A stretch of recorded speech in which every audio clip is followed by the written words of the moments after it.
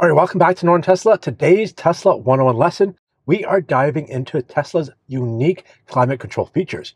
We are talking about keep climate on, dog mode, and camp mode. Let's get into it. Henry.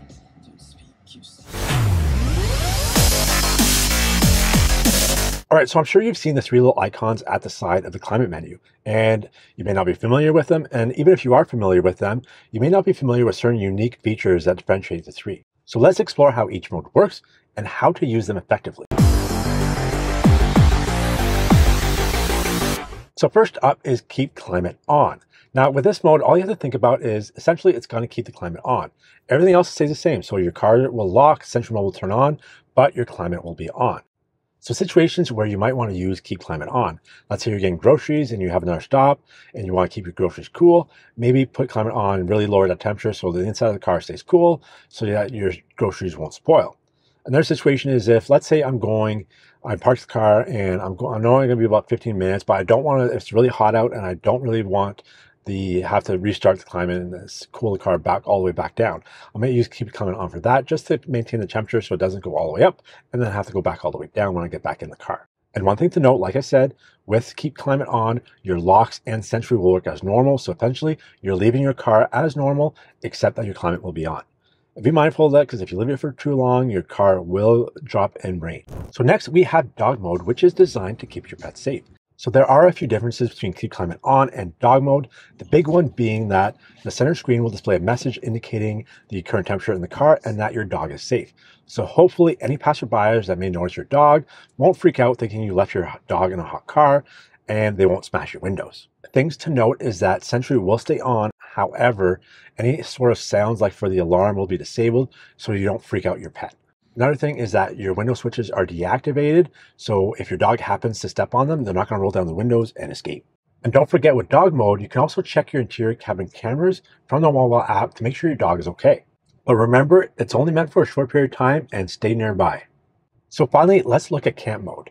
Basically, the difference between camp mode and keep climate on is that all your electronics in the car will stay on. So that's your touchscreen and any USB ports. So let's think of a scenario where you're in the car watching a movie, not necessarily camping, but let's say you're watching a movie with your kids. If someone gets out of the car on the driver's side, then the touchscreen will turn off, which is annoying. So for any sort of watching movies, playing music, keeping your phones charged on your USB ports, then you want to use camp mode.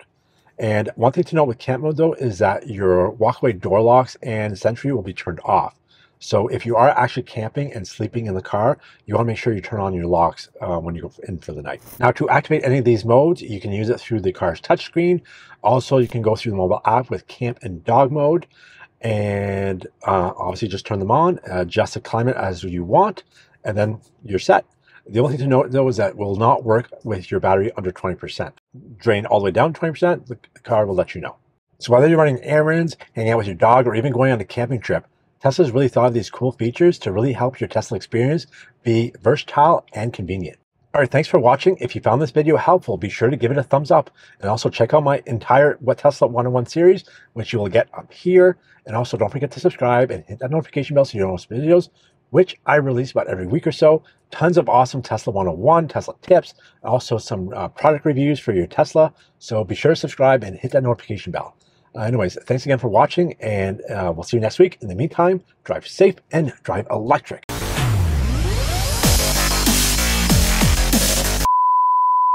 Versatile. So whether you're running errands, hanging out with your dog, or going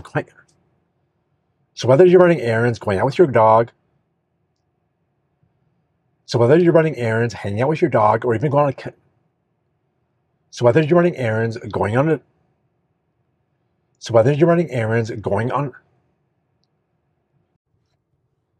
All right, so I'm sure you've seen the three little icons at the bottom. All right, so I'm sure you've seen the